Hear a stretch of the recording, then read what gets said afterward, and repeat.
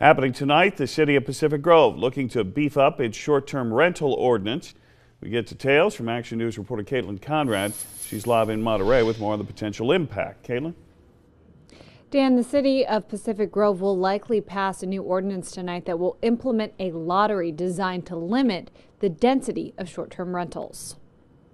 They are everywhere. Signs that say keep neighborhoods for neighbors, stop STRs. Some blocks have almost the whole side of a street that are short-term rentals. So if they all get rented out, goodness only knows what ends up happening to your neighborhood.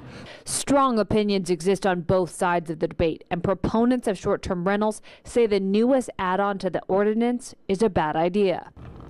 It's a solution in search of a problem, I think, unfortunately. Pacific Grove has already voted to limit the density of STRs to 15% per block. To decide who gets to have one and who does not, the city wants to use a lottery. There are so few complaints, and the lottery does not necessarily address the specific complaints. The lottery will likely take out some properties where there are no complaints.